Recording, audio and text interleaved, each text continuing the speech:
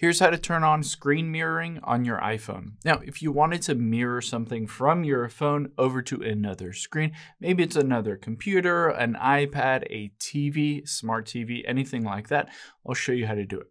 Now, the first thing you're gonna do is hop into your settings here.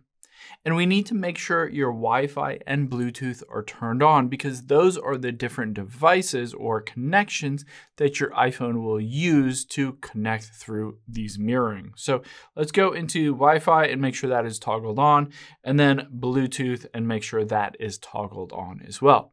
Now, there is a caveat to this. Most of them use Wi-Fi to connect through screen mirroring. So if you wanted to connect from another device and mirror it from your phone to that other device, you need to make sure that other device is connected to the same Wi-Fi network.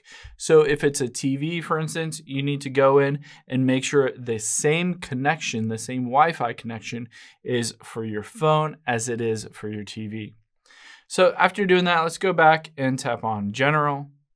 And then on here, let's tap on AirPlay and Handoff. Now at the very top, automatically AirPlay to TVs. Let's tap on that. What I like to do is switch this over to either Ask or Automatic.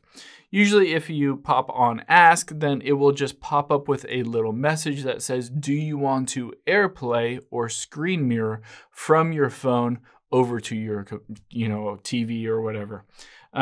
So you can hop out of here after you turn that on, and then you can swipe down from the top right.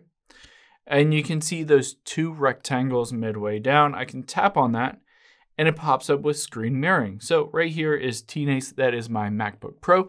I can tap on it and it will mirror my iPhone screen over to that MacBook Pro. Same thing with any kind of TVs, iPads, anything like that. Hope this helps. If you have any questions on that, leave them in the comments down below and I'll catch you on the next one.